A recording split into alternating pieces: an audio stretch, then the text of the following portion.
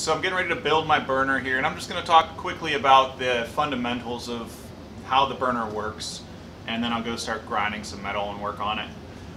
But basically what you have is two air inlets.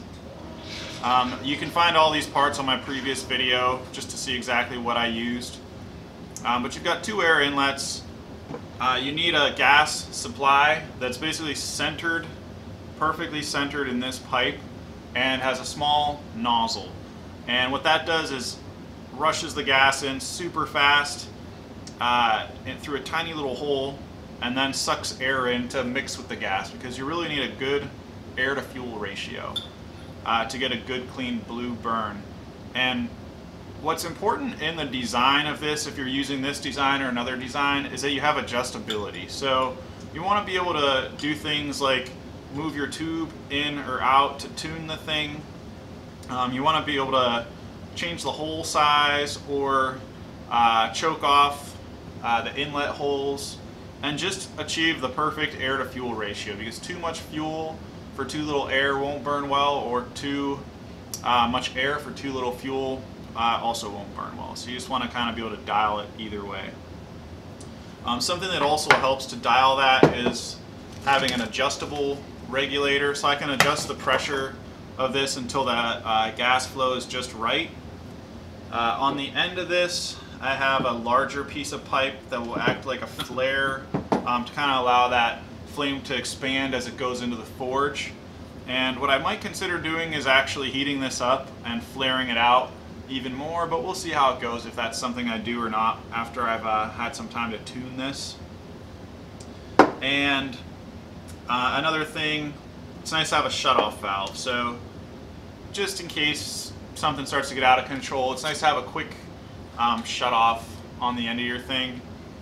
And anything that's brass or anything that's soldered, keep it just a little bit far away from the end of this, because when you shut your forge off, it could suck quite a bit of hot air out of here, so those solder joints could end up melting on you and failing. So pretty basic, and the first thing I'm really going to need to do is grind down on the outside of this tube so that this flare will slide over it well, and I'll probably put a set screw on this so that I can lock it down.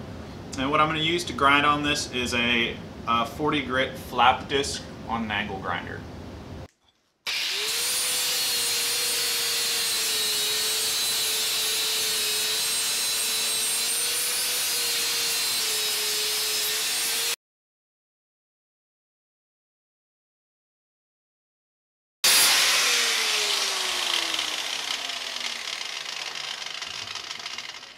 I'm just trying to file any burrs off the corner here. There's nothing to really create any turbulence as that gas and air are flowing out of the end of the 3/4 inch tube. And if I can create a little bit of a radius on here, it's even better.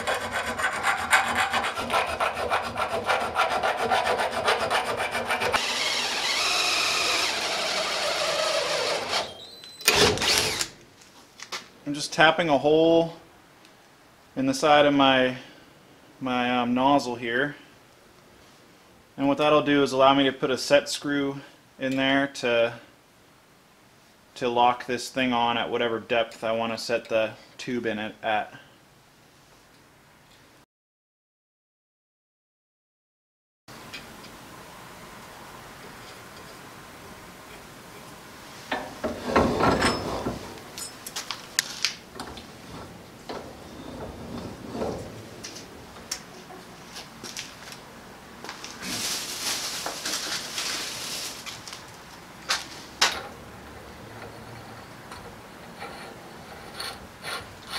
And now I'm just attaching the cross T to the 3/4 inch tube. So your next step is going to be to drill a 5/16 hole into your 3/4 inch plug here. And I've made a dimple with a punch just to make sure that my drill doesn't walk on me. And I'm going to drill a pilot hole, and then I'll move up to the 5/16. So ideally you do this on a drill press. You can use a hand drill if you're really good at drilling straight.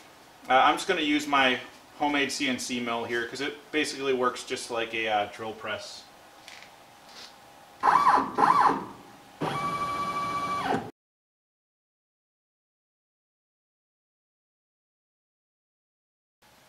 I drilled and tapped a hole in the side of my 3/4 inch plug, which that'll allow us to lock our little tube in place and slide it in and out as we need to.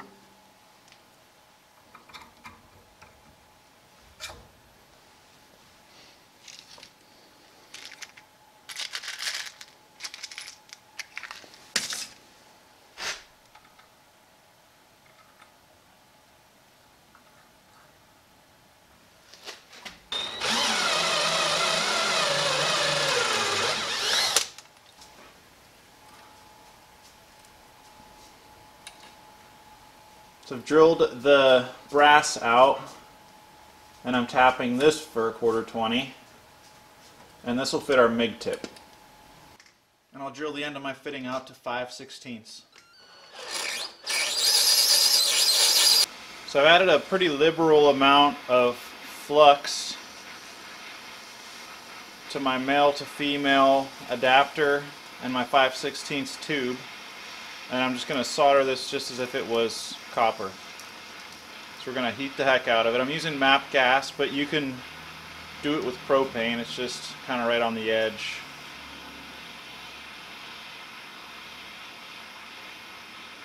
I am going to go ahead and put choke plates on this, which are basically just little 1 inch or 1 1/4 inch washers that I'll use a 6/32 screw to pivot on the opening of my cross tee here.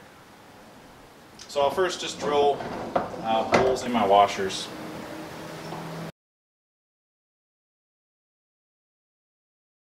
And all that's really left now is to assemble everything here. So I'll assemble the valve on.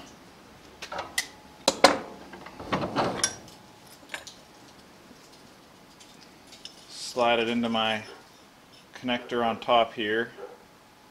I've actually added a second screw on the side just to have more side-to-side adjustment.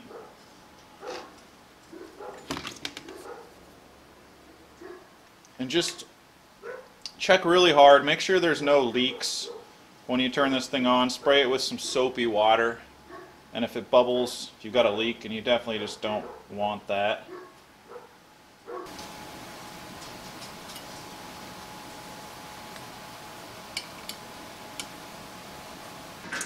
And now we've got our whole thing assembled. The chokes are on. I've put little springs on here to kind of hold the choke from vibrating back and forth.